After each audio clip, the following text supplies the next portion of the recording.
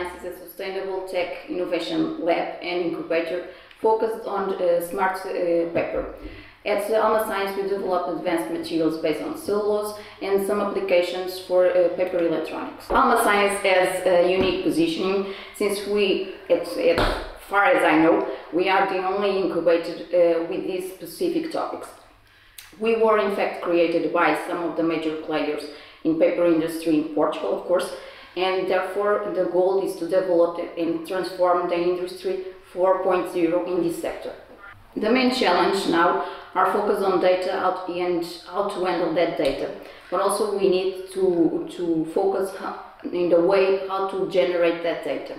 Therefore, it is important to develop sensors and embed that sensors on industry or expensive machinery, but also in daily life products and items, for instance some toys or on the shelves in the supermarkets or even in a box that we order online. The implementation of these sensors needs to be fast and at a large scale, but also low cost, in order to be applied and implemented in everyday life items. So, considering the geopolitical situation of the raw materials, for instance for the silicon PCBs, the use of paper-based sensors can be a way, but also we need to think about the electronic waste that we are generating through the production of these sensors.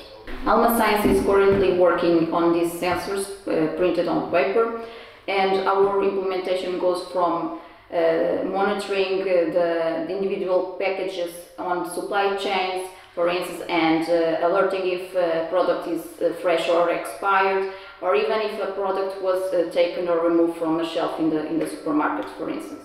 AlmaScience is using paper to connect the world. With our smart sensors, we are paving new ways for the paper industry of the future.